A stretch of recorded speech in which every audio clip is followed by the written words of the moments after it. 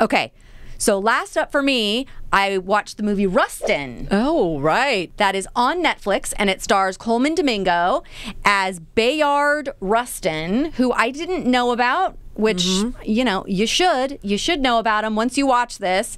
It's a biopic, and he was a civil rights activist and organizer, and he was the one who organized the March on Washington in 1963. With Martin Luther King. Right.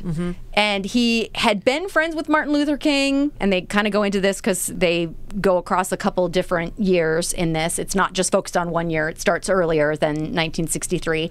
He was friends with Martin Luther King, and they had a bit of a falling out, and then they get their friendship back together sort of around this march, which is an amazing story. Just that they did this march and the obstacles that were in their way, and particularly him. He is a black man, and he was gay and out, and they were trying to weaponize that against him, the people who didn't want this march to happen.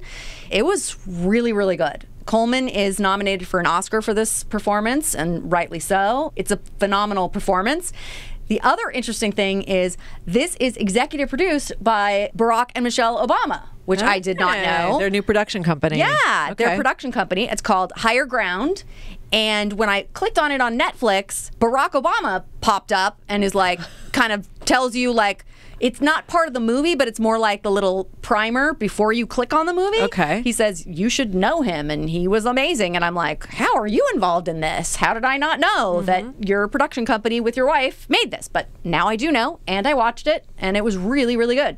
So I highly recommend it. Highly. Yeah, there's been such positive reviews and reaction to his performance, and he is killing it on the red carpets with his looks. Like, oh, yeah. Good God, does he look fabulous? I know. He really is just doing... I saw one thing where he had like a gold coat on and just like, he's amazing. He looks fantastic. And then, you know, just like you, I did a little investigating, like, who is this Rustin? You know, knowing about civil rights and the movement and learning more about it. And of course, you know, we've only been taught this narrow narrative, which is Martin Luther King.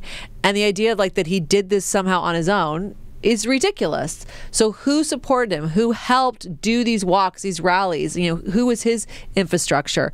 So for us to find out these additional, you know, true heroes of history, I think it's fantastic that this is like sort of the topic or the angle they're going to go with their production company. I mean, I'm not sure that's what they're going to do, but like one of their first movies. Yeah. In this movie in particular. Some other amazing performances.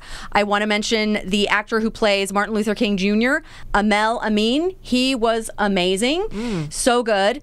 And then also Jeffrey Wright was in there. He's kind of a jerk in this. He's kind of against one of my favorites. Yeah, he's so great. Chris Rock is in there. And then CeCe Pounder, who I love. She's a strong character. She brings gravitas to any role. Watch out. Yeah, she's so good. And one of our favorites, Devon Joy Randolph, has a little bit in there. She has a big singing thing at the march. Yeah, so just overall, it was really good and really worth watching. I'm glad I clicked on it and watched it. Thank you, Netflix. I think I will watch it now. I mean, the buzz around it, especially because the Oscar buzz, you know, it's on my list, but now it will move to the forefront. It's hard when there's a lot of things that you want to watch, and then you kind of need to be reminded, like, oh yeah, scooch that up and get it on there. Exactly. Yeah. Exactly.